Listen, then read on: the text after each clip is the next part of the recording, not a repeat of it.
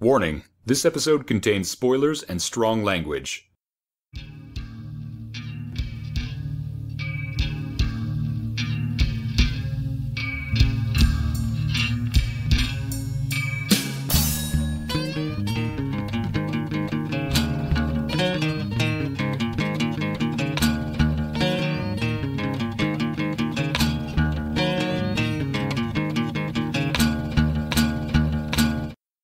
Hello everyone, and welcome to the latest episode of Masters of Carpentry. My name is Alex. With me are my co-hosts, Julia and Noel. Say hi, everybody. Hi, everybody. Hi.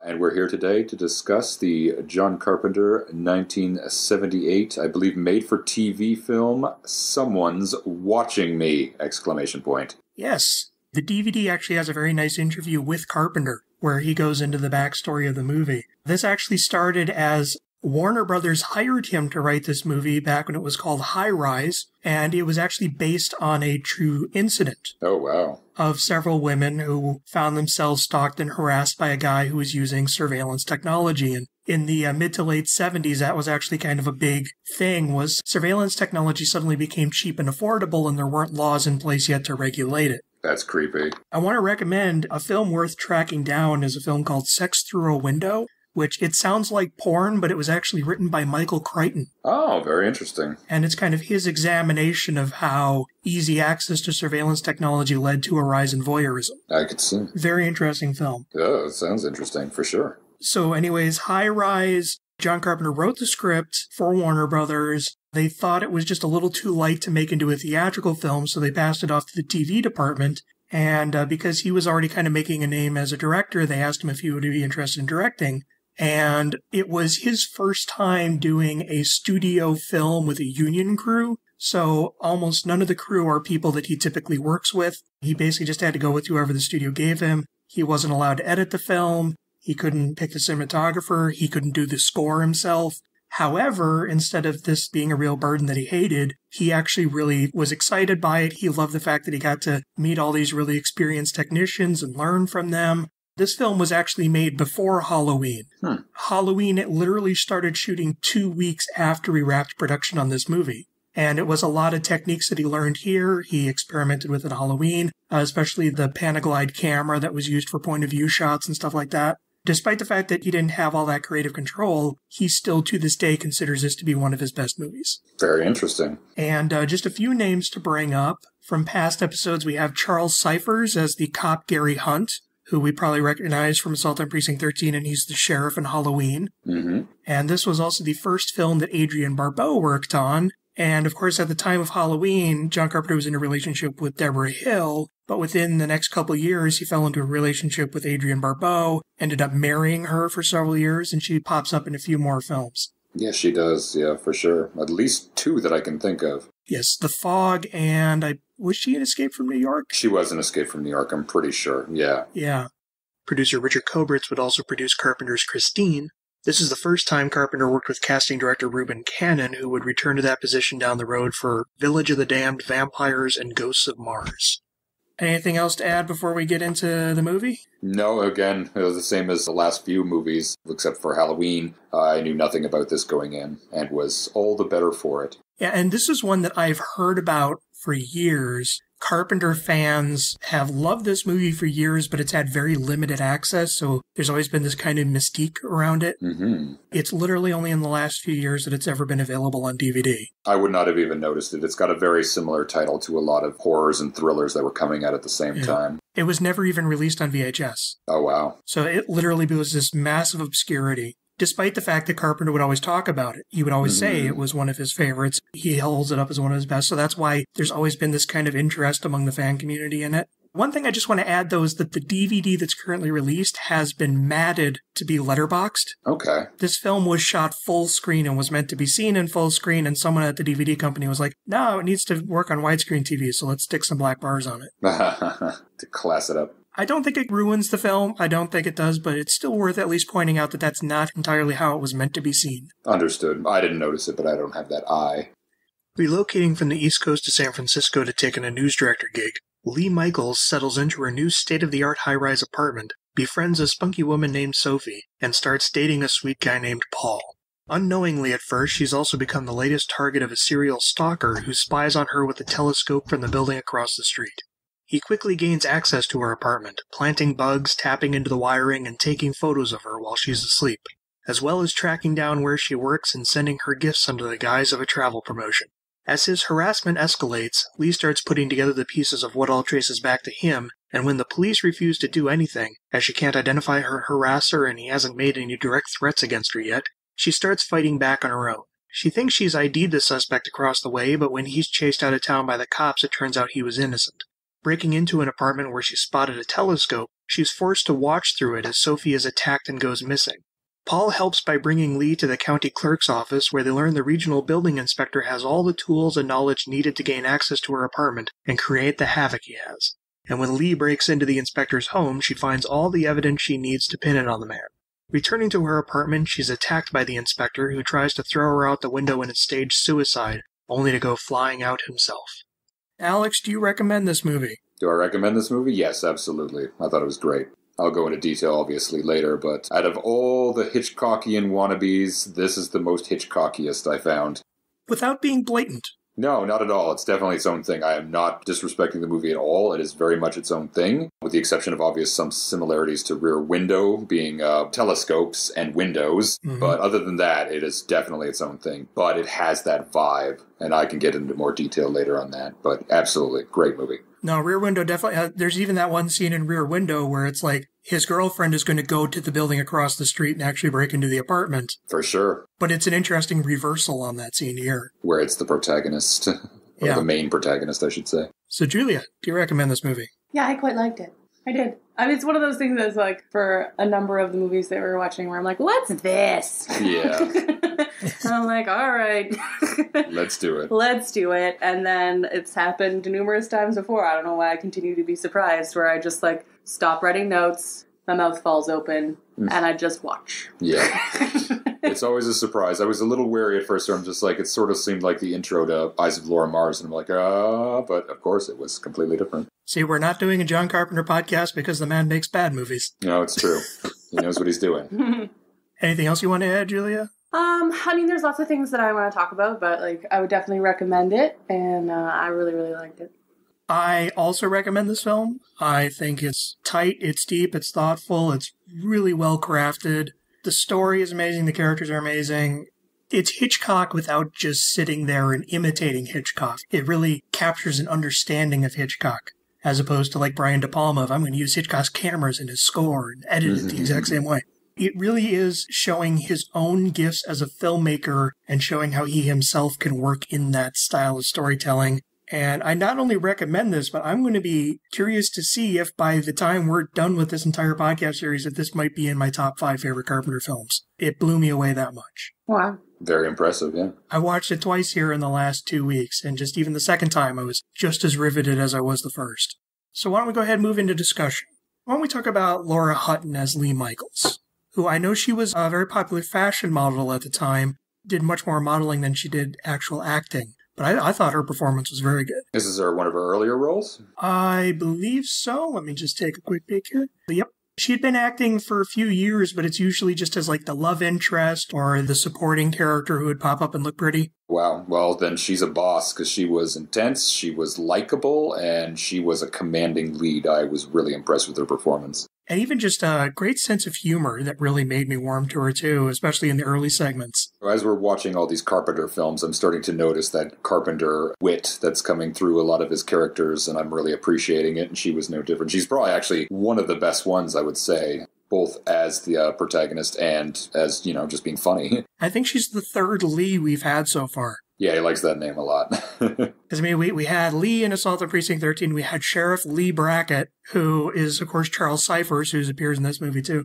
But yeah, it's a really well-written character, a really well-written female character, especially considering he hadn't even started co-writing with Deborah Hill yet. I had no idea. I guess I should have known there's a lot of strong female characters in his movies, but he writes women really well, and his female characters, they're treated with a lot of respect. Especially considering the 70s. Absolutely. I mean, and not only her, but the character Sophie, played by Adrienne Barbeau, who's not only a great female character, but a very positive lesbian character. Very positive, dealt with very well for the 1970s, especially, like, with more respect than you would see even now, which would just be a lot of jokes. Yeah. Their friendship was amazing and brings to mind Julia's points on Halloween, where I'm almost like, I just want a movie about their friendship.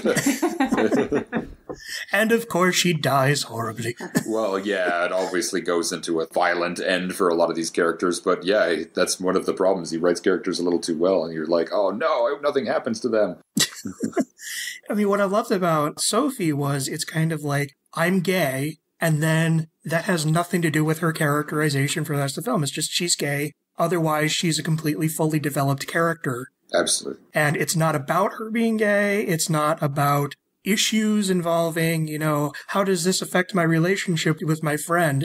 They're just friends. It doesn't have anything to do with attractions. There's no like hidden undertones to anything. It's just they're friends. Absolutely. I was a little worried at first when she's just like, you're not my type. And I'm like, I guess that was the mindset back in those days where like, oh, you're gay, then you must be wanting to hit on me, which is, yeah.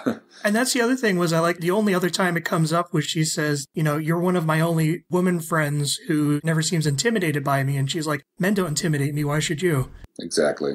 Again, it's not an issue. She's gay and that's not a problem. It's just she is. It's just Sophie. Just Sophie doing her thing. But yeah, it's very interesting that this is a film about harassment, about stalking, about basically a man trying to just impose himself on a woman's life in every facet of it. Mm-hmm. And yet it never feels overly gratuitous or exploitative, probably because it's a TV movie, but it never goes to, and that was one of the problems with the script Prey that I did the review for, was it also kind of dealt with, male objectification, feminism and all that stuff, but it went way too far. I see. And this one, it reins it in enough that it explores the topic without feeling like it's kind of reveling in exploring the topic. I found it, like it's a very classy thriller or horror, which is, I guess it's a new genre unto itself, classy thrillers. And yeah, like you're saying, that's what his angle is. That's his whole thing, is controlling women. But it's never portrayed in like a exploitative or salacious way. He is pathetic from the get-go, and although she's not in control because she's being threatened and her life is being manipulated. But she doesn't fully relinquish the control. Exactly. She stands her ground, and she does pretty much everything anyone else would do. Like, I love the moment where he leaves the note saying, I'll be down in the garage. So she grabs the letter opener, goes down in the garage, wanting to find this dude and stab the fuck out of him. She's had enough, man. Like, I would be the exact... I think she's braver than I would be, but definitely she's had enough, because in movies, the police are useless. Where they're like, oh, a man's been calling you a bunch of times, we can't do anything unless he makes an explicit threat towards you. I'm like, I don't think that's the case. Well, maybe in the 70s laws. Maybe in the 70s, I guess. Yeah. Julia, do you have any thoughts? Many. Go nuts. Go ahead. Me and Alex have been batting back and forth here. We relinquish the floor to you. I really did like that this movie was about mainly two women. Mm. Two women and Steve. Two women and Steve. And I'm sorry, Paul. It was Paul, not Steve. I did love Steve, though. Steve the hound dog, yeah. What we don't have in Charm, we make up with Steve. Yeah. The guy that was, like, relentlessly hitting on her. Yeah. I wanted to be friends with them. It's the same thing, I guess, where I'm just like, I want to hang out with you. You guys are cool chicks. Yeah. And watching her pick up that guy in the bar was great. That was when I was, like, really into it. I'm like, this movie's completely flipped. Like, he's just some guy she thinks is cute that she picks up at a bar. You don't see that very much these days. It's always the guy picking up the girl. Like, so it's nice to see that way back in 78. Yeah, what I love is that they actually put that contrast in there. If they have the one guy try to pick up on her in the bar, complete with the later. And then, then she sees Paul and actually goes up, and she has, the kind of cheesy joking pickup lines that she uses on him. Absolutely. She's in complete control. And, like, even in her job, she just comes in, breezes into work, and just like, this is what I'm doing, here it is. And yeah, she's an awesome character. There's actually a lot of incidents of that. I mean, like, you have the guy who's showing off the apartment, who's named Leone. Gee, I wonder who Leone's named after. Who, has a few moments where he tries to hit on her and she refuses to relinquish control of the situation. In the bar, she refuses to relinquish control to the guy who's hitting on her, so she actually goes and finds a guy that she wants to hit on. At work, she refuses to relinquish control to Steve, even though Steve is being Steve. Mm-hmm. Yeah, it's interesting, it really is, it's showing guys being dicks. Oh, yeah. It's not shying away from the fact that a lot of the problems are, it's not even how the women react to the situation, it's that the men are putting them in that situation to begin with. Yep. Guys are dicks, except Paul. Except for Paul. But yeah, even the cops are like, well, we can't do anything about a guy calling. Can they really, though?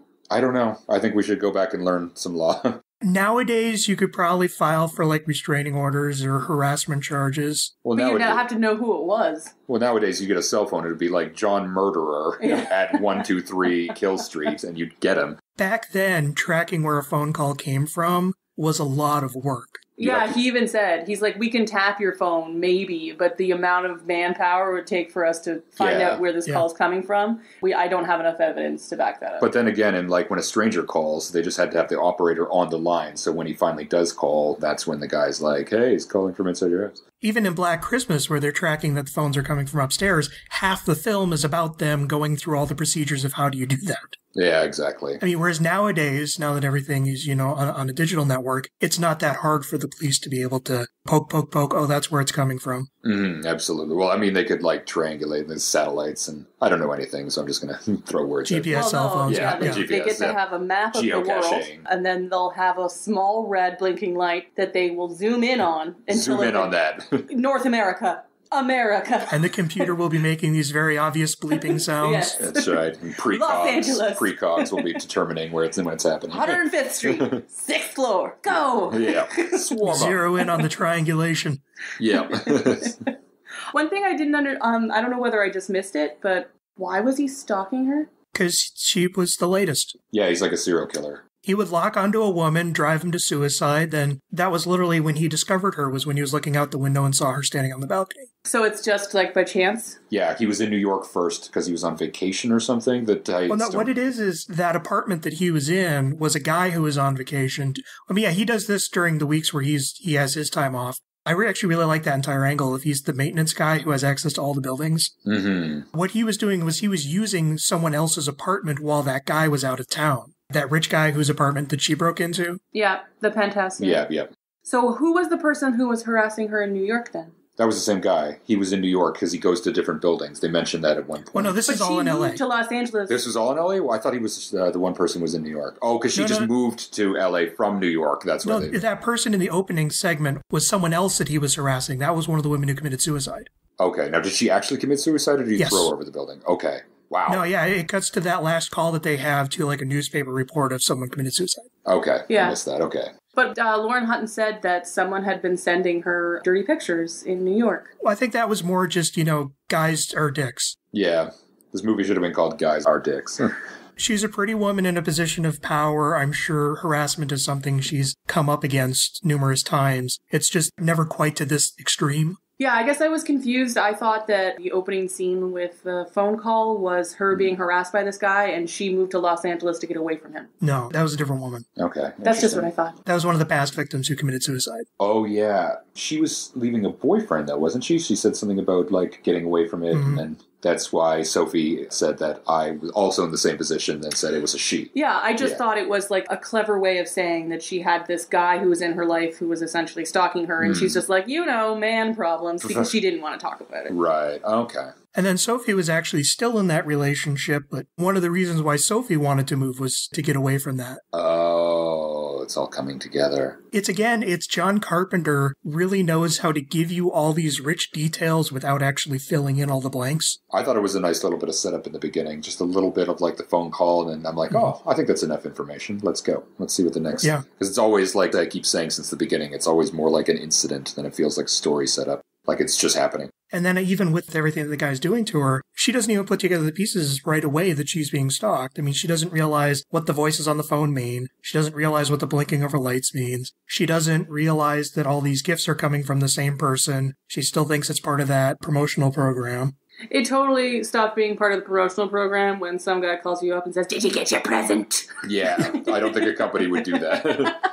Like Columbia House, do you like your CDs? No, I know, but it's like all these pieces are falling out. And I think that's intentionally on his part, is he wanted to mess with her and then have her realize what's going on and then really push it even further. Yeah, it's great for the audience, though, the slow burn, because you get that uneasiness and then it just builds until almost implausibility, but a great payoff in the end.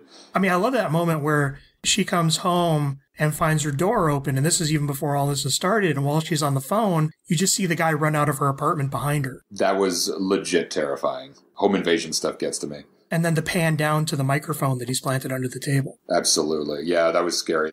A lot of this is like pre-Scream Scream. Like, Scream must have stolen a little bit from this, like with the harassing calls and everything. And it's really well done. And as I said, this is based on something that actually happened in the real world. I mean, the fact that it was a maintenance guy who has access to all these buildings, that was something that John Carpenter added. But a lot of this is a dramatization of actual stalking cases that were in the news at the time. Creepy. Kind of like fictionalized in a Law and Order type way.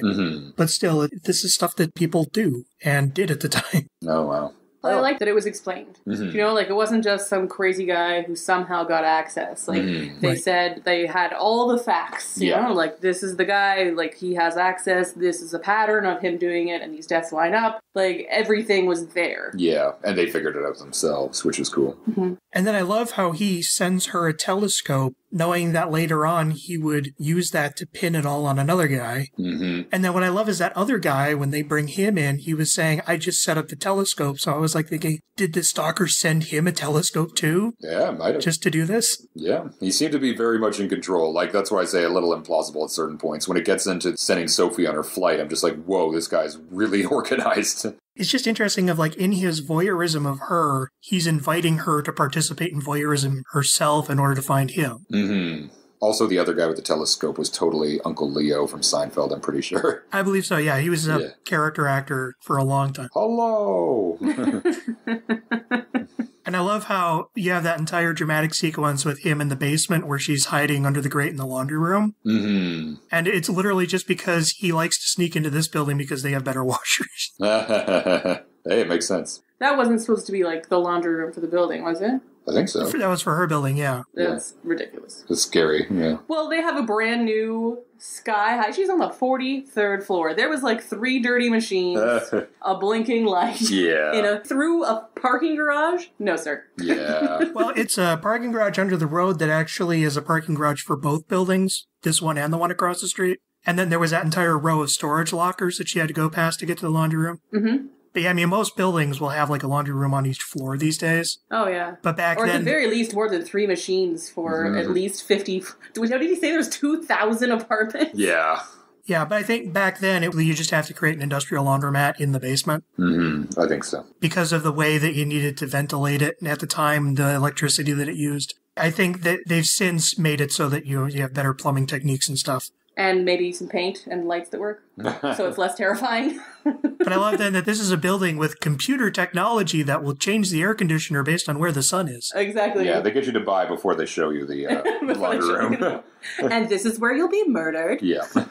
What I like about this film is it sets up a lot of stuff, and then instead of dropping the ball and not following it, it's just kind of, you think this is where the story's going to go, but it doesn't. Like when Lee is in the beginning scene talking about how she's a big joker, I'm thinking, does this mean we're going to kind of a Boy Who Cried Wolf type storyline coming up? But it doesn't. And then you have the whole thing of him talking about all the advanced technology in the building. I'm like, is this going to come into play? But it doesn't. No, it's a very 70s setup. I find a lot of the 70s movies I've seen starts like that. It's all like a towering inferno kind of setup where it's just like, here's where we are, this is what's happening, this is how everything works, and movie. Well, I don't know, I thought it was a setup, but the fact that everything was computer monitored, that made me believe that someone was messing with it. They had the ability to mess with her lights and dim them and all that stuff. Otherwise, it would be impractical. Yeah. That someone would be able to come into just your wiring and figure that out. How did you hack back then, though? Like, computers were pretty simple. I think with, like, a wrench and a flashlight. You just literally plugged into the computer. Yeah. And with a flashlight. A notepad. Because they didn't have networks back then. Yeah, it's true. You couldn't really get into the system. You put the green wire with the green wire. But he was the guy who could. He was the guy who had the access. That's true. And skeleton keys for everything. That's too much power for some guy. I don't know what the laws are currently in California, but here, the inspectors have to come to each building and go in with the maintenance person who has the keys for that building. Exactly, yeah. They couldn't just have one guy has the keys to all the buildings. Jimmy, he just kind of floats around from town to town. We don't really know where he lives, and he comes into your apartment whenever he wants. It's cool. But you have to remember that the sky-rise apartment complexes were still kind of a new thing at the time. Were they? I don't. Yeah, they talk about it, how she is choosing like a lifestyle, that she's like living in this brand. Like she says, take me to the, what is it, the Aztec building? What is it called? Arkham. The Arkham, oh, of course. Take me to the Arkham building. And like Abby just knows what that is. And when she says that that's where she lives, Sophie's like, oh, nice. It's like the Nakatomi Plaza. Especially to have one skyscraper facing another skyscraper. That was just kind of a new thing as these cities started popping up in the 60s and 70s. Mm-hmm. So, I mean, it's stuff that we're used to nowadays, but back then it was still kind of different. And you didn't really know what all these complications were that would arise from it. Like murder? Like if you're right across from another sky rays, everyone there can look right into you. Like she doesn't even close her windows when she's just walking around naked. Yeah, that's true. There's a big trend since, like, every time there's some sort of progress or new technology or a new way of living, there's always a movie that comes out right after that shows how scary that is. Well, I guess that means that thanks to transcendence, we're all about to be able to upload our brains into the internet. I would imagine so. I don't want to live on the internet. Not at all? No. Yeah? I want to upload your brain to the internet. How about a holodeck? No. I will, but I'd rather wait until I'm done with this body first. Yeah, maybe right when I'm at the end, and then I'll just be like, okay, I'll go on a fantasy adventure. Come on a fantasy adventure with me, Julia. I'm interested in your holodeck scenario, but uploading my brain to the internet sounds terrible. Yeah. Had you seen the bottom half of the internet? I don't want to hang out with those people. It's just going to be comments bombarding you all the time. Yeah, but I mean, it's one of those things where like it would have its pros and its habits. But yeah, it's every time we have an emerging technology, you see more stories exploring the horrors of it. Absolutely. We have a lot of movies out there about how surveillance technology, it destroys all privacy, all this stuff. The conversation. But you don't have stuff like remember when the London bombers struck those buses and trains about a decade back. The fact that they had surveillance technology on all cameras meant they could instantly go and find out who it was, trace their routes back to where their hotels were, trace those routes back. I mean, the thing about surveillance technology is nobody's actually watching you through the cameras. The cameras are just there to record for posterity so that if something happens, they can go back and look. Yeah, they review it based on the time. Yeah, absolutely. Exactly. Whereas it's different here because this is more Big Brother placing technology in the household to spy on you personally. Yeah, well, it's a creepo, not a government agency. And it's about how, with this technology becoming available, what's the worst case scenario? Yeah, exactly. And I can understand that because it's cautionary. It gets people to think about it, to try to work the kinks out of it. I mean, if it's just a damnation of saying, no, we will never do this ever, like pretty much all cloning movies are, they come back without a soul and everything goes horribly wrong. It's nice to have a multiplicity where it's fun. Yeah, for sure. Or like the net, where you can order a pizza online. That's great, but you might also get wrapped up in a conspiracy. So anyways, we're straying off topic, so someone's watching me. It's just so rich and compelling. It just pulled me in. It kept me interested and invested. Oh, for sure. I never quite knew where it was going to go. And as I said, even the second time I watched it here, I got caught up in finding all these other little details, all these other little buried threads and things. And it's such a well-crafted and constructed script that, based on some of the films that we've covered here, there's no denying that Carpenter was a talent. Even just setting aside as a filmmaker, he was one hell of a writer. Absolutely. Such natural, funny, charming dialogue. Is John Carpenter dead? No, he's not. He's alive. Just because you said was. Oh, sorry. Not you. Noel did. Oh. So I thought he was dead. Well, he's made 2 films in the last 15 years. Yeah. No one will pay him to make movies anymore. He's very old, too. Like, he's in his, 70s, isn't he? Yeah, so I mean, his career has kind of wound down, sadly. Not entirely due to him, it's just the studios left him behind.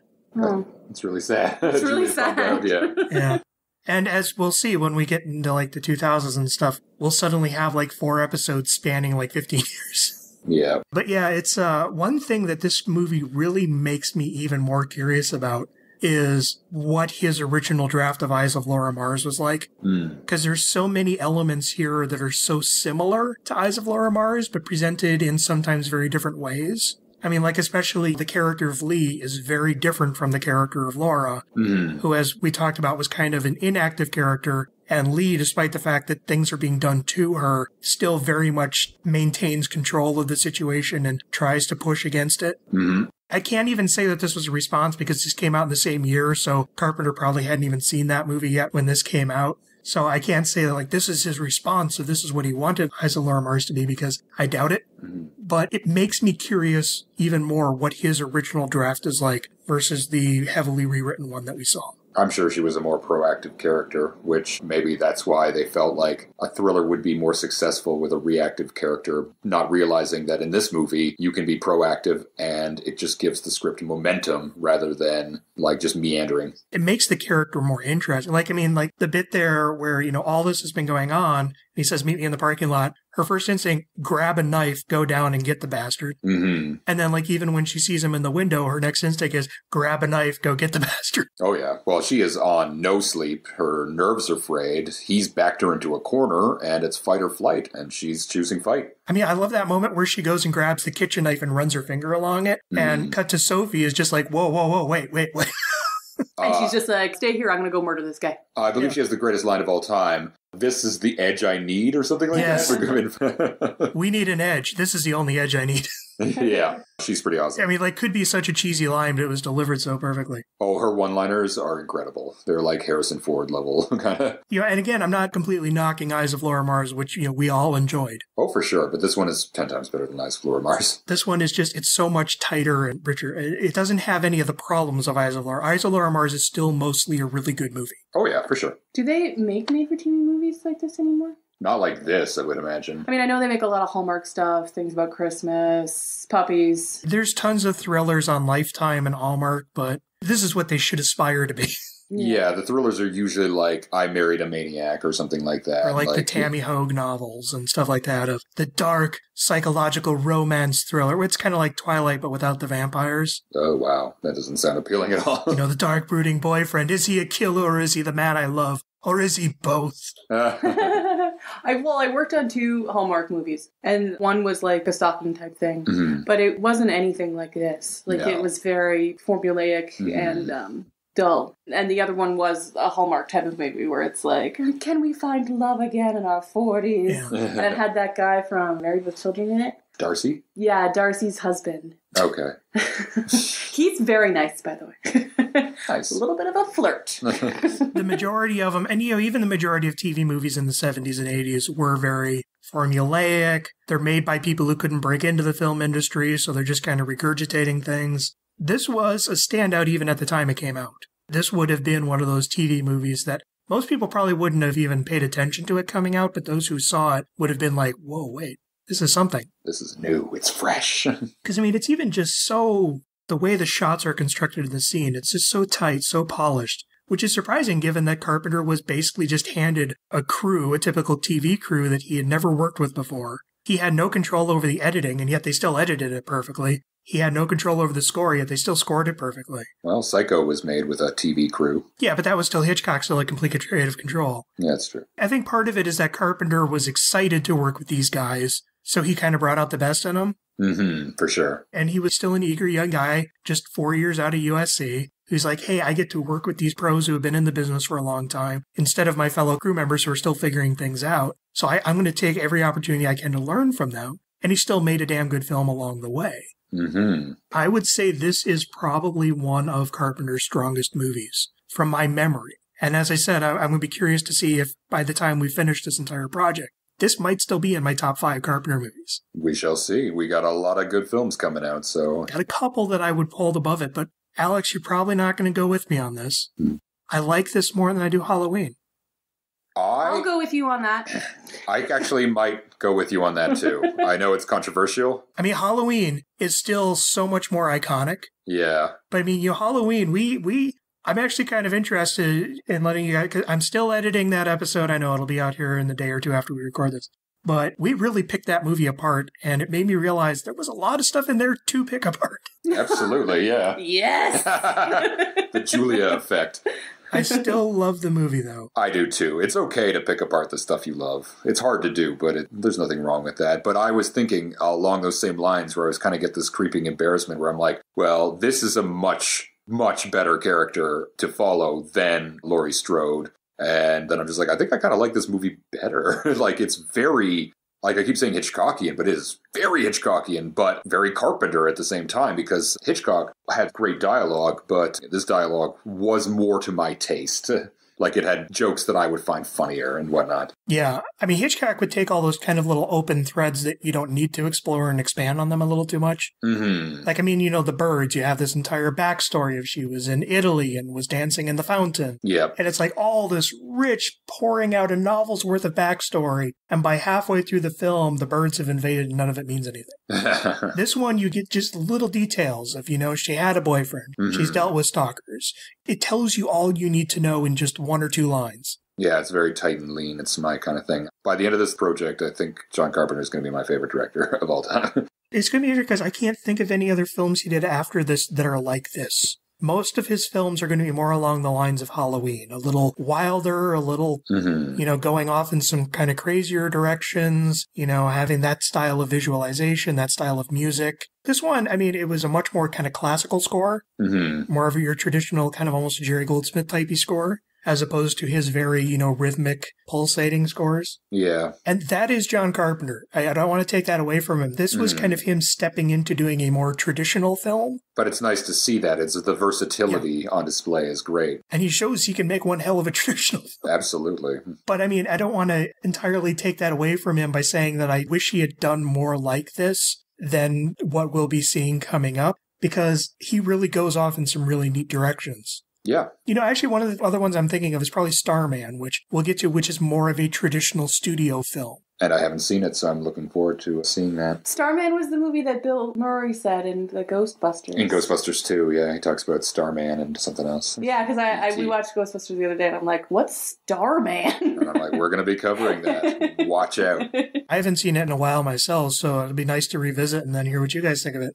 I know that was also him stepping into more of a studio-controlled situation, and that one did so well that it was one of those few films to have an Oscar nomination tied to it. But it is interesting showing that he could be a studio director, but for the majority of his career, he wanted to be his own filmmaker. And so I don't want to, by saying that I kind of like this better than Halloween, at least in terms of like even just technical style, in terms of the cleanliness of the storytelling, I don't want to feel like I'm throwing Halloween under the bus, because that still does a lot of interesting, innovative things in place of those other better things. Well, if we're doing a retrospective of a man's career, like comparing and contrasting is inevitable, so we're going to hold it against, at this point, his most successful film. Oh yeah, I don't mind comparing and contrasting. I just don't want to say that I wish he had made more conventional movies. You know what? This is so good. Halloween sucks now. Because the fact that his films are so unconventional is actually what made him kind of legendary. Of course, absolutely. But it's nice to see that he can do all these things. Oh, yeah. You can admire him on a different level.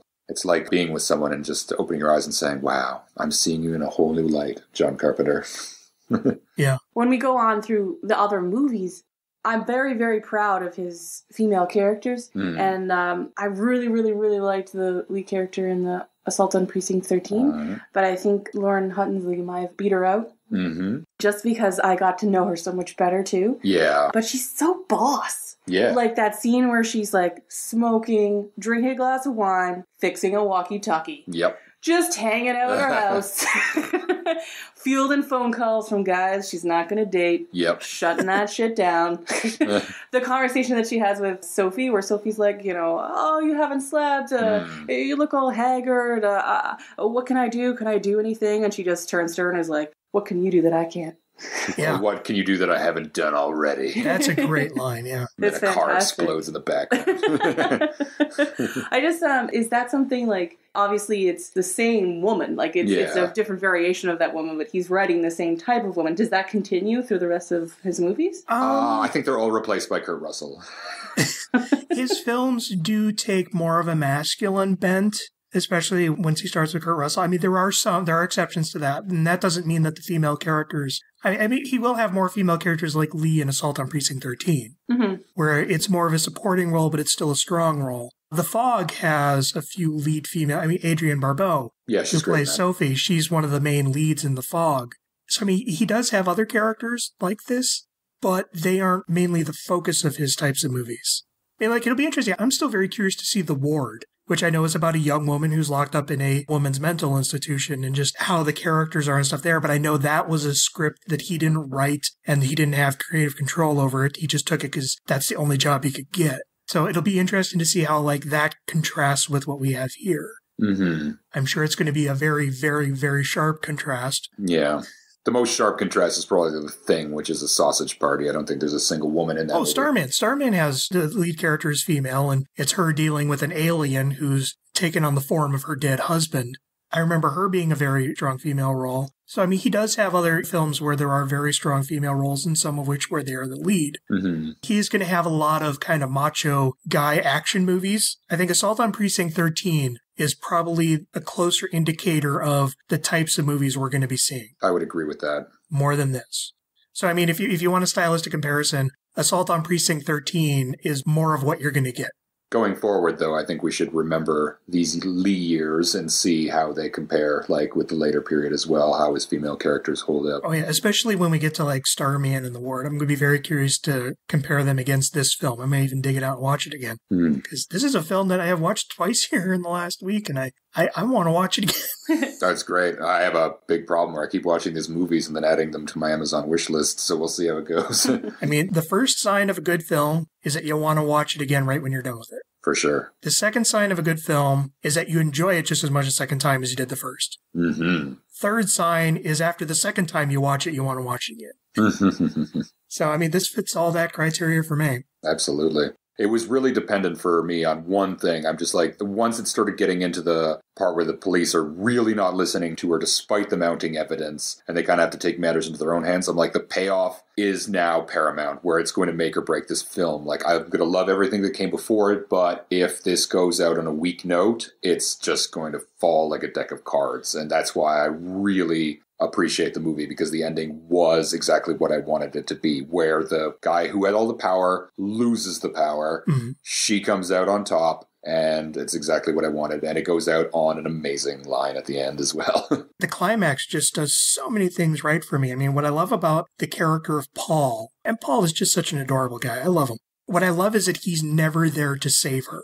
Nope. He's there to help her and to support her, but he's still letting her be the leading force in the story. He's the one, he'll throw ideas out, and then she'll explore those ideas with him. Like, I know a cop, can you come talk to him? She's the one who goes talks to the cop. I know the guy in the city department, why don't we just head down to the city department? And I love that revelation of he's the guy who inspects the buildings, and even just that great line of, even the elevators? Oh yeah, he can get into those all the time. It's just this great casual conversation revealing just how much this one guy has been given that he has control of. And then all they have to do is just go over to a filing cabinet, they get his home address, and she bursts right into his house. Yep. I love that how she's carrying a rock, but she still kicks in the window. And then I love that entire climax of she shows up at his home, finds all the evidence, and instead of having the confrontation there, I love the fact that the guy who walks up behind her is just the cabbie going, lady, you're going to still need me for a ride. That was pretty creepy, yeah. And then the big final confrontation is he just wants to drive these women to kill themselves. She ends up leading him to jump out the window. Yep. His only power is distance. And as she says in the end, you got too close. Yeah, exactly. And even when he's finally in the apartment with her, he's still hidden in the shadows because he's just too much of a coward. Yeah, he is. And he only comes out of desperation as she starts breaking the windows and shouting murderer. Guess she wasn't going to play that game. I just love how well constructed. I mean, every scene is so perfectly constructed, and they all build into a perfectly constructed story. Like, I even just love the scene where she's at the bar with Sophie, and then the waitress comes up with a bottle, and she looks over to the bar and there's no one there. The second time I watched it, I kept an eye. The guy is sitting there at the bar watching her. Oh, is he? Yeah. I was wondering if we had seen him before. I'm like, were we supposed to see him? Because I didn't recognize him at the end. He's in the background, so he's kind of blurry. Yeah, okay. So, I mean, yeah, you never see what his face looks like until the very end. So that's why when they get the fake guy, you think, could it be him? And they only show enough of the face to be like, well, it could maybe be him. It might not. I'm not sure. Then, like, you have the drunk guy who stops by the side of her car that one time. Yeah, for sure. At the beginning, I was getting flashes of Eyes of Laura Marge, and I'm like, if it's Paul, I am throwing this movie out the window. Yeah, and that's just, the thing is, it's kind of like Halloween in that in some way there could be suspects, but in another way, it's basically told you who the guy is from the beginning, that it's this specific guy. And then it sets about removing all the list of suspects, like someone is in the apartment, then you see the guy watching them. Like she's in the apartment with Paul, and then you see the guy watching her in the apartment with Paul. So it's like, okay, it can't be him.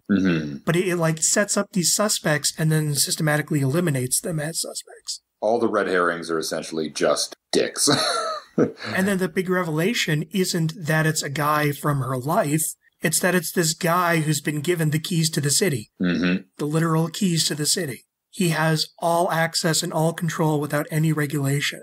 And I love how then that's a big cautionary thing. And then this was probably a time when these were all things that were being talked about in the news. I think she's got a lawsuit on her hands against that company he works for. But yeah, it's just, I was really kind of quite blown away with this movie. Yeah, it was a really nice surprise. I mean, it's no Zuma Beach, but... Now, if only it had been Lee showing up on Zuma Beach. She would have got things done a lot quicker. 4 guys start following her out of the changing room. She's going to grab that knife and head right over. It's true. You and you pair up. We're going to win this volleyball game. Let's make some hot dogs. Let's get out of here. Zuma Beach. 10 minutes. She's not going to take a second conversation with the creepy guy. Nope. Creepy guy in his dirty pool. Yeah. So any final thoughts we have on Someone's Watching Me? Julia? I don't know, man. Like, I'm kind of bummed now. Why are you bummed? Well, I guess I'm just kind of like mourning the loss of her. I feel like this character, the person that she is, how strong she is, smart, independent, if this had continued, if John Carpenter had made movies that have these kind of women in it, you'd have changed history. For sure, I believe you. That's why I'm going to be very curious to hear what you think about Starman. Because from my memory, that is a very similar character. Yeah. Because this was, I have to say, gender flipped because it's exactly like what a regular movie you're used to, but it shouldn't be gender flipped. It should be the norm, where sometimes it's a girl, sometimes it's a guy. Well, I think what it is that it's a film about a female who's being victimized, but it subverts the victimization by making her a strong character who not only doesn't fold to the victimization, but is like, you shouldn't even be putting me in this position to begin with, you asshole. Mm-hmm. You know, and then that they have all this other commentary of showing the other ways that just society casually hits her with sexism. Mm-hmm. At the bar, at work, you know, with the manager, you know, just the casual sexism that people have to deal with in their everyday life. And if she's not going to back down from that, she'll be damned if she's going to back down from getting it in its most extreme form. She will stand up to it and will fight back. Mm-hmm. But it doesn't, how do I want to say, it doesn't gender flip her in a way that it's like she's macho, like she's essentially a man's role. Definitely not. No, who's just been made a woman. She is a woman exploring women's issues in a very strong and positive image of a woman standing up to those views. Absolutely. No, I wasn't meaning to say that she's just like a man character now. Oh, no, yeah, I'm no, just saying I get what you mean. This should totally be the norm. Tell me if I'm wrong, but she's been given the opportunity that a male character would have. Perfect. That sums it up better than I could say it. Yeah. Right. And that opportunity in this film, if it had continued, could have created an entirely new history of cinema and given me someone to look up to a lot sooner than I had. Absolutely. I'm learning a lot, man. Like, seeing this through Julia's eyes has been wonderful. and this is, again, why I would just be very curious to see what His Eyes of Laura Mars was like, because there it was, everything was happening to her, and she was just despondent about it. There was nothing she could do, so she didn't do anything. And it was always about the guys coming to her rescue, but the guys are also the ones who are attacking her. And it never quite could figure out where it wanted to go. Mm-hmm. This one, it has a very clear definition of, this is a character who is not going to put up with shit. But then it's also, you know, she's a strong character, but she's not a tough jackass. No. She's funny. She's bright. You know, she's still also someone that you really just want to go out and hang out with. Mm-hmm. Well, I think that's because she's an actual person. Yes. She's written as an actual person. A lot of times when you do see women doing air quotes, you can't see tough roles. Mm-hmm. Like, what was that? Katie Sackhoff? What was that? Oh, in Riddick? Yeah. But that kind of idea of like a bustier and I'm polishing a gun and I don't take shit from nobody, but really I have no character. No. Exactly. Like there's nothing to me. This is a person. Yeah, exactly. It was a person. All the vulnerabilities make sense. Yeah. And it's also like Lee in Assault on Precinct 13. It's like, you know, there she was a badass who like stood there with a gun and took out these people with one arm. And yet she was also a very feminine woman. She was funny. It's showing that being a woman and being feminine doesn't mean that you're weak. You can still be strong while being that. Absolutely. But then it also shows that, you know, society, you should still not be giving this woman the shit that you do. No. But then she will still stand up to it. Yeah, that Steve should have been fired for even 30 seconds of everything he said or did to her. Oh, that's an HR write-up. Yeah. Steve should have been tasered in the balls. Yeah, that too. He should have also been kicked in the balls. But just like, why don't you go out with me? No. Okay, why don't you do it anyways? But then he would probably be laying there on the ground saying, you're into that? That's cool. Yeah, that's true. Oh, Steve. How did he get her number? Like, he should not have had her number. Oh, yeah, I didn't even think of that. But yeah, I mean, that he's the stalkery coworker who will get your phone number and call you at home and refuse to take no. Mm-hmm. There wasn't really too much of a message with him. He was kind of mostly there for the phone fake out and a little bit of red herring, but it was interesting to see that. But it was also just to do the overall theme of the sexism of society, you know? Yeah, to show how she responds to that. Yeah, for sure. to show how she would react to something like that. Yeah. And what's interesting is that there's still so much of this that you could apply in a modern day film. Oh, yeah. There's some differences in terms of what the police would be able to do and when they would get involved and all that stuff. But in terms of the way she's treated in her daily life, it's still kind of, sadly the status quo. Oh, for sure. Actually, this film is way more progressive than most of the films that come out. This is a film that ages really well. Yeah, like this film could be out now and people would be like, wow, that's really progressive. The only real difference is that you have to get up and go out to get your phone every time it rings. That's true, yeah. My only criticism, the only thing that never entirely made sense to me was that she never once just unplugged the phone, even just at night. However, I can understand that from the character if that would still be her giving in. Yeah, she didn't want to back down even from the lines of communication. And if she unplugged her phone, if he did intrude, that would also hamper her escape if, she had to call, the police or something. So I could see why she would want to keep that. What I love is that the whole thing is it's not treated as, I'm not going to give in, being her being stubborn. It's she's not giving in because she shouldn't have to. Yeah. She shouldn't have to just sit there and take it because this is something that shouldn't be done to her in the first place. And the police should have been way more involved. Where's she going to go? He's calling her at work, too. He's clearly going to follow her to the next place, so there's really nowhere to run. I even just love the moment where, she gets in the car and is driving and then suddenly, the walkie-talkie is sitting on the seat next to her. Oh, by the way, here's your friend being killed by me again. Yeah. That was just hard. Yeah. And they fully set that up of how he got a hold of both walkie-talkies. Yeah. Yeah. It was just, man, I love this movie. It's pretty awesome. This is another one of those movies that makes me so happy that we're doing this project. Yeah, for sure. My top 5 is definitely going to have this and Assault on Precinct 13 for sure. Yeah, because this is just all the films that I had never seen. I'm not only getting to revisit my favorites and re-exploring them like I did with Halloween, but then I'm just seeing all these great little nuggets that I'd say the weakest one that we've done so far is Resurrection of Bronco Billy, and even that was still interesting. Mm-hmm. But as a student film, it's still pretty good, yeah. It still at least had that one scene that we all talked about, where he's with the woman in the park who drew his picture. Of course, yeah. And then there was Zuma Beach. Zuma Beach was not a great movie, but it was still a really fun, kind of charming movie. I had a blast with Zuma Beach. It was worth rediscovering. Mm-hmm. Thank you guys for doing this with me. Aw. I'm really enjoying it so far. Yeah, it's really great. It's been really eye-opening. I've been having a lot of fun. Well, we're finally reaching the milestone of leaving 1978. It's been a long year. We've been here for 4 films, yeah. Yeah. What is the next one? Elvis. Oh, yeah, that's Is that 79? Next one is going to be Elvis. That was 79, yep. Is it about Elvis? Yes, it's a mini-series biopic of Elvis Presley. Cool. Starring Kurt Russell, and it's the first film he did with Kurt Russell. All right. I'm excited. And this is a miniseries, you say, for television. Okay. Yeah, it was a 2-part miniseries. And it'll be his final TV movie for a while. No, wait, there's going to be one other one after Elvis, but I'll get into that when we get into that. Because that's one that we weren't planning to cover, but I finally found it. Very exciting. And this is written by or directed written by? It's going to be written by. All right. But Elvis is just directed by. He didn't write Elvis. Okay. We'll get into the backstory when we get into that one. But yeah, that's going to be, and Julia, actually, to get into in terms of what types of characters he follows in the films, one of the reasons why we see so many macho characters is because him and Kurt Russell struck up such a relationship that he did films for Kurt Russell to star in. So that's why we get so many more macho movies, because he had this one actor that he just wanted to keep working with. His muse. Yeah, and so he would build these movies to star this guy.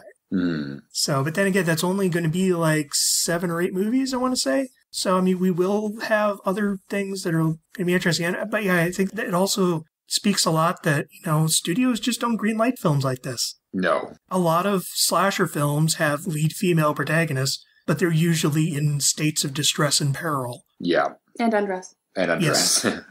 Well, she was in states of undress here too, but it was a TV movie. Oh, yeah, I got angry at that. I'm just were you in the shower for no reason? Great. Yeah, always in the shower. I think parts of that were to just genuinely build the atmosphere of how much this guy's actually seeing without her being aware of it. And then there's that moment where she realizes he's been watching her. Oh, yeah, when she calls and he's just you look a lot better without your robe. Yeah, and then you have that kind of great Hitchcockian push-in where the background distorts. And I understand why they were kind of cavalier with her states of undress, because they were building to that moment where it hits her. that all the times that she was relaxed, she was being watched. Yes. Well, because when she moved in and she wasn't wearing pants, she was just wearing a shirt and, like, emptying boxes and stuff. I'm like, that I was down with. Because you know what? If you can not wear pants, don't. Yeah. Why would you wear pants? I think it was just the shower in particular, where for some reason, whenever there's a female in any movie, she's going to at some point get out of a shower. But I did appreciate that they were setting it up over time where she's relaxed in her own home, where pantsless or what it may be, and that the whole time that someone would be watching you. I think they were also setting up the shower. Well, there were a few things. I mean, there was that one where she was interrupting the shower when the package came. That's the part I'm talking about, yeah. He also was setting up the shower because there's that time when she comes home, finds the shower running, and that message has been written on the mirror. Oh, yeah. Was no one will believe you? No one believes you. No one believes you. This guy's a jerk. And it's like just such a constant state of barrage that he is throwing at her, and that she still rises up and takes him on. I love this movie. That's pretty great. Pretty great. I'm glad this movie's now out there for people to watch. I hope it gets a rep. Because this is one that should be watched. Carpenter fans should watch it. Fans of a good thriller, a good movie. I'm going to pass it on to a few people. I just love being suspended, yo. Yeah. I just love it. I love that feeling of you stop thinking about everything else and you just wait in anticipation for whatever is going to happen. Yeah. You're like, movie, do what you want. Yep. And after Halloween, that we did last week, I can see why that didn't work as well for you. This one worked better for me than Halloween ever has, and I love Halloween. You completely tore down Halloween for me. Damn it. Only to build you back up, honey. Only to build you back up. Better, stronger, faster. With a new love. I'm still going to make you watch the sequels, dang it. I'll watch them, but I'll have comments. It's okay, we all will. Yeah, we will. Halloween is a very interesting franchise. Yes, definitely.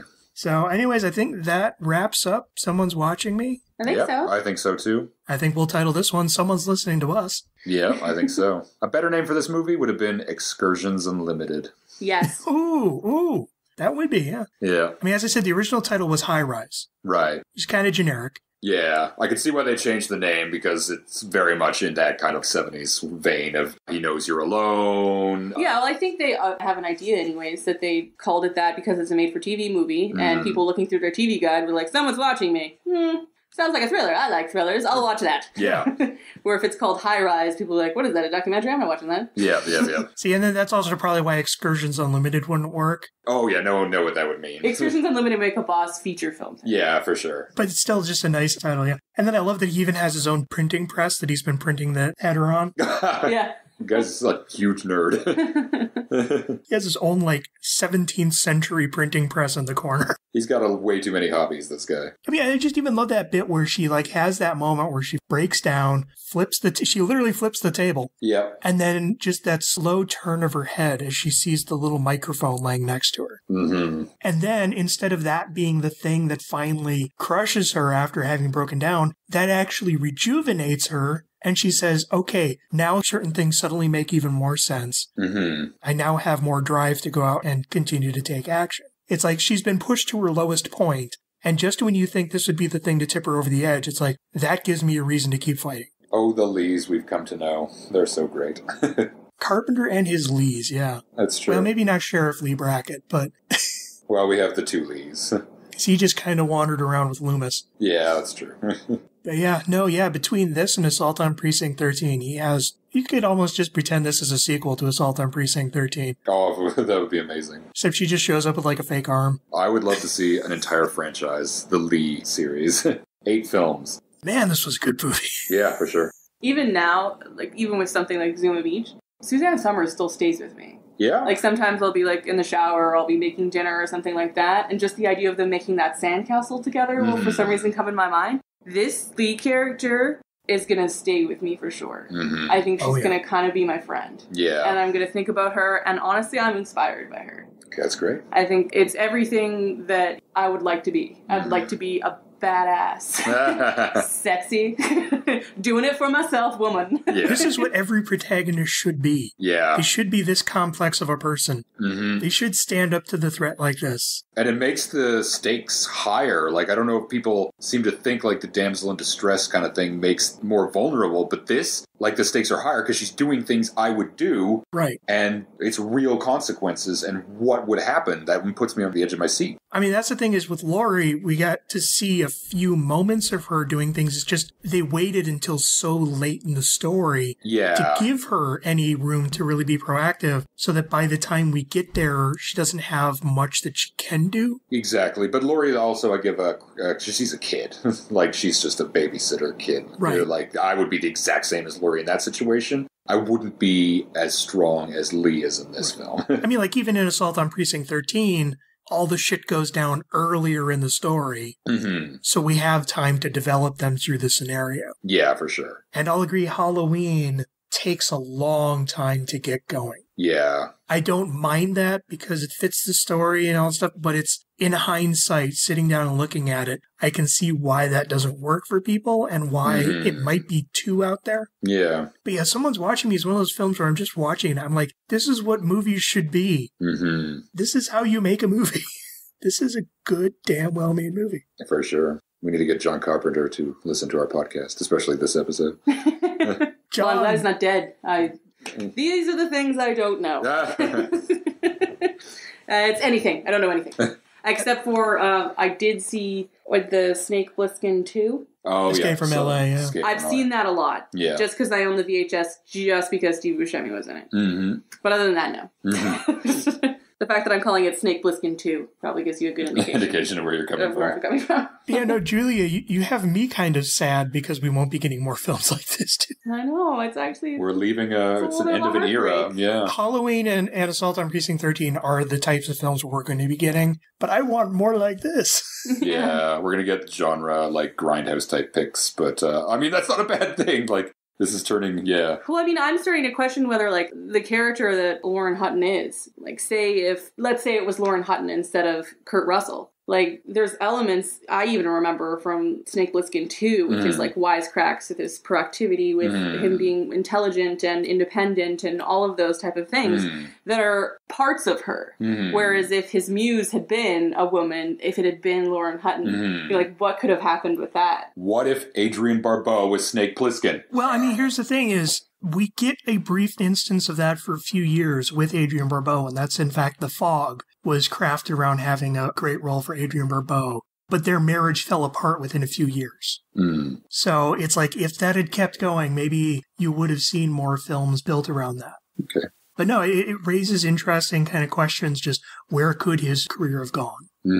This and Halloween have actually been really enlightening episodes. It's been changing my views of the films that I take for granted and of John Carpenter's films specifically. I'm actually very delighted. And then even Zuma Beach and Eyes of Laura Mars, you get to see what Carpenter is like in the hands of someone else. You get to really kind of see what makes Carpenter Carpenter through what stands out versus, what other people have done with Carpenter. Zuma Beach, there were a lot of characters in there that felt like Carpenter characters. Yeah. That I'm only now, because of these films, realizing Carpenter has characters. He does. Oh, I can't even believe that. I mean, I'm finding it hard to believe that we're going to get to a place where there isn't, like, he's creating, like, tapestries. Like, these are real people that are relating to each other, that are having real conversations, that have depth and layers, and, like, all of these things that it's going to slowly turn into, Tentacle I have a monsters. gun, and you don't, and that's it. Well, and I think part of it is because he has the freedom of still being early in his career here, whereas within just a couple of years, I mean, Halloween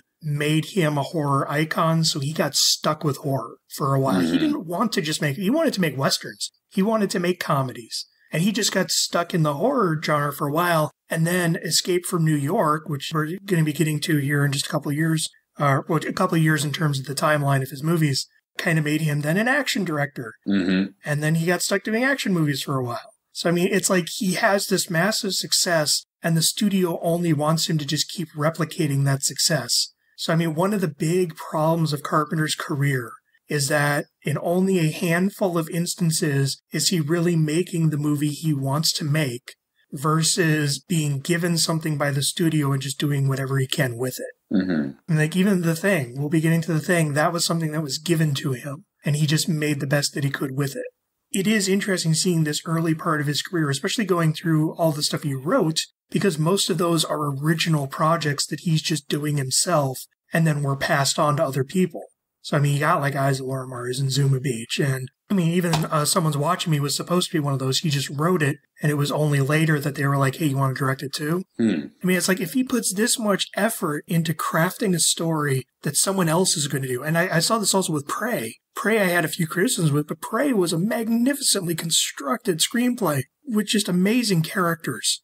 I love that I got to read that script. It makes me long for this Carpenter, because we are not going to get this Carpenter for the most part. I know. That is sad. It is sad. What a strange journey this has been. Yeah, it's like we're still so early in his career, and we're already realizing we're not going to get the career that we wished we could. And like, I'm even thinking about, like, They Live is fun, but it's not this. No, it isn't. Prince of Darkness is fun, but it's not this. Big Trouble in Little China, it's fun. It's not this. It's true. So it's like, yeah, we got a long road to still go. A long road. And we're already realizing it's a slightly lesser road than we hoped it would be. Yeah, but we're going to make the best of it. Well, I know that, like, I'm picking out moments, right? But, like, say, Suzanne Summers building that sandcastle. Say, the conversation that she had with Sophie when they were going up in the elevator with the groceries. And they were just flipping and having a conversation. Setting it up in the morning where she's like, if you watch someone in a movie talk to themselves, like, it's weird. And it seems like unorganized filmmaking. But the way that he had her talking to herself in the beginning about getting ready to go to the interview, about doing a mock interview and talking to herself, and setting all that up was really, really clever. And like all the little things that stay with you is like, I'm worried they're going to go away. Oh, well, we're going to have to see. Because like what I said with Halloween, where I'm like, I want to be in the backseat of that car with Laurie and her friend. Like, those places is where I want to be. And I'm scared that we're going to get to a point where those people are gone.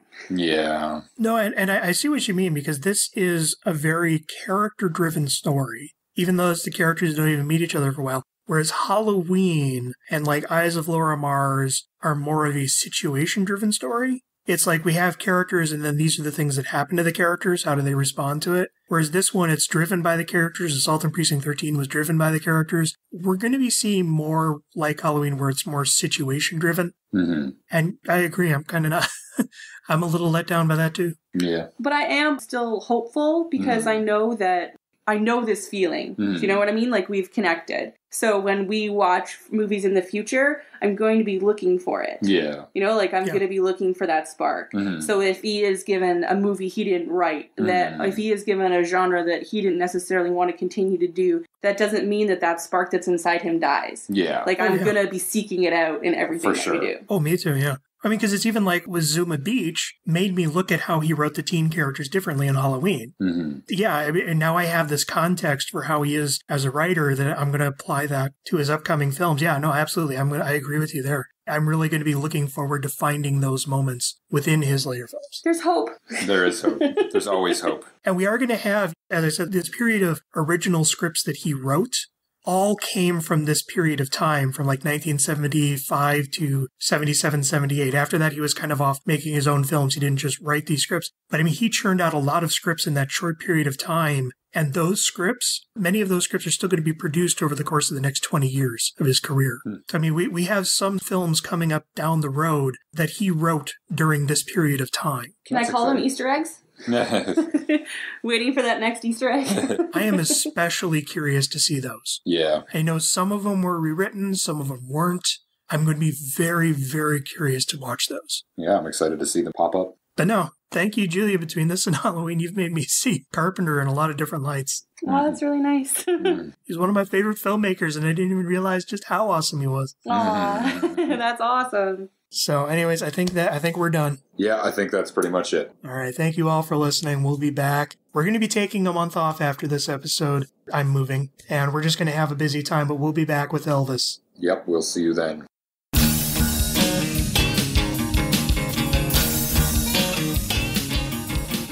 Masters of Carpentry can be found at mastersofcarpentry.blogspot.com and is in no way affiliated with John Carpenter or the copyright holders of the films discussed. All rights are reserved and no infringement is intended. Our theme music is Black Rainbow by Jack Locke. To hear more, please visit jacklock.com. That's JAKLOCKE.com.